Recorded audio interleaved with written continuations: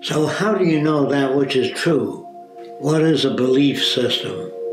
How do you know which one to accept, which are valid, which are less valid? What system can we use? How do you evaluate that? You can't unless you're trained to do that.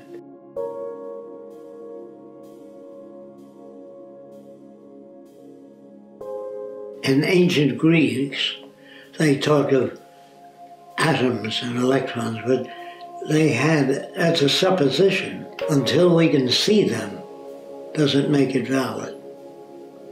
But people can suppose that people have brains, and with their brains they think things out. They may not be that aware of precisely how education works and puts in your brains things they want to put in. They call certain things a fact. But nothing is factual in the sense of different points of view. You can do research to prove almost anything, but you can only prove it to people that don't know enough about extracting significance from a situation.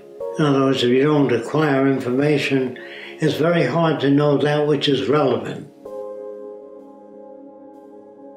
The more complex a system becomes, the more difficult it is to share with other people.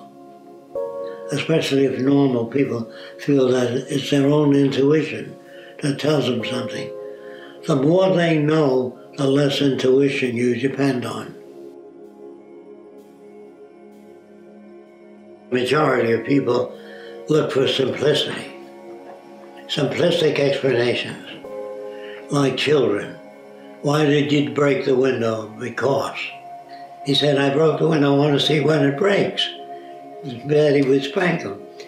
The kid doesn't say, well, I did it because I want to antagonize you because I don't think you treated me fairly. The kid can't say that. He says, because. Because it's safer.